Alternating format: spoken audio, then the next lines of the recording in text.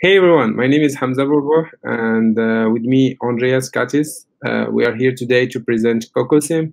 CoCoSim stands for Contract-Based Compositional Verification of Semantic Models. We will start by presenting some slides about formal verification and what is CoCoSim with Andreas. And I will show a small demo of how to use CoCoSim.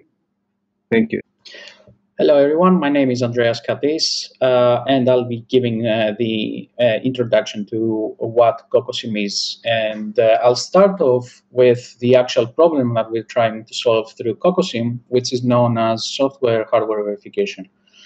Verification is essentially a procedure that allows us to prove that a given system that we have always complies with a set of requirements that we've written for it. This is coming in direct contrast with what you may be more familiar with, which is actual testing of the system, where we're trying various inputs to try and expose vulnerabilities that may exist in the target system. In contradiction to testing, verification is trying a different approach where we are essentially trying to compose a proof that the system is correct with respect to the requirements. Now, this is possible by essentially writing mathematical proofs based on a model that we've written for the actual system. And this internally would seem similar to how mathematicians write proofs for a given theorem. Techniques like the ones that are employed by verification are formally known as formal methods. The particular verification technique that is used by CoCoSim is known as model checking. The advantages of model checking are essentially that provide a precise description of both the requirements and the model, which also means that the results that we get out of a model checking result are unambiguous. And that means that we can be confident about the tool when it says that a set of requirements can be satisfied or where it doesn't. And the biggest disadvantage of model checking techniques currently is known as the state explosion problem, and which essentially means that the complexity of the system directly affects the performance of model checking approaches. So here we have a visual representation of what model checking means within the context of verification, where we start initially with the question of whether our given system, in this case a controller, satisfies a set of requirements that we've written for it. In the context of model checking, then this question translates directly into whether a mathematical model that we've described for the system satisfies a formal representation that we've written for the requirements. So what is CoCoSim? CoCoSim is essentially an open source MATLAB plugin that enables the verification of C-learning models, and it comes with powerful scalable features that try to improve upon the disadvantages that come with state explosion. The requirements that we write in CoCoSim are typically expressed using Simulink library, and here you can see an example system along with a set of requirements that we attach to it in the form of a contract. Now, if we take a look inside the contract, we can see that the set of requirements are essentially twofold. The set of assumptions that we make regarding the system and its environment, along with a set of guarantees, which are essentially the properties and the actual requirements that we want to prove against the system. Now, let's start with demonstration how you can install CoCoSim. First of all, you need to go to NASA Software VNV organization in GitHub. So once you are in the CoCoSim repository, you can just clone the projects in your local machine. You can follow the instructions on and the documentation to install the tools and the binaries used by the tool.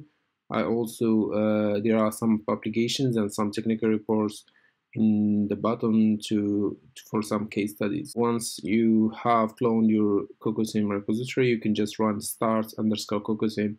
That will add your the CoCoSim menu in the Simulink editor, so you can run and call CoCoSim within your Simulink model.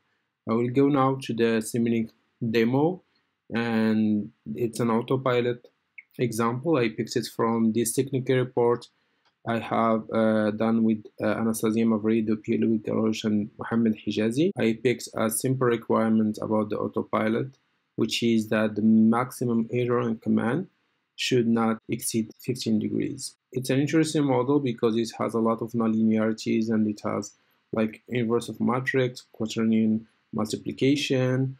So it consists of 6 components. The autopilot responsible for computing the erroring command as well, elevator and rudder commands. Signal conditioning contains a signal mapping from the autopilot generated commands to the aircraft's input commands. The environment contains the wind model and the aircraft dynamics, which is like a 6 degree of freedom aircraft model. And then we have the sensors component that contains sensor models for generating output measurements. Our property is talking about the erroring command, and that's the autopilot component output. In particular, the raw autopilot that is computing this specific value. You can see attached there's just a contract taking that output. I will create it from scratch. So in order to add a contract to your model, you just type contract, or you can go to the Simulink library and look for CoCoSim specification library and just drop the contracts block in your model. Contracts is usually attached to the input and the output of some component that you have some properties about that component. In this case, we don't need any inputs and any assumptions. We only have one output, and we want to make sure that is within 15 degrees. So in the validator, you can choose how many assumptions you have. We have none, since we don't talk about the inputs. We have one guarantee, which is one requirement, and we have 0 modes. So I will delete the modes and delete the assumptions. No need for this demonstration to have any assumptions on the inputs. And I will keep only the output. I will name the output the erroring command and use it in the guarantee. So the guarantee is simple. We want to prove that the error command is between -15 and 15. So I will put that the absolute value of the error command is always less than 15. And that's my property. So it's a Boolean property that should always hold during the whole execution of the system. I will put the ID of the property, which is AP007, and then I will attach my output of my component to the input of the contract. Now I have the model attached with the contract. I can just run CoCoSim to try to prove or falsify that requirement for us. So for any possible inputs of the raw autopilot is the erroring command within -15 and 15 degrees.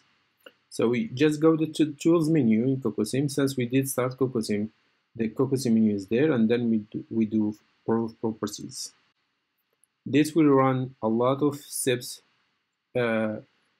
starting from pre-processing the model and generating a formal representation of the model as explained in Andrea's slide.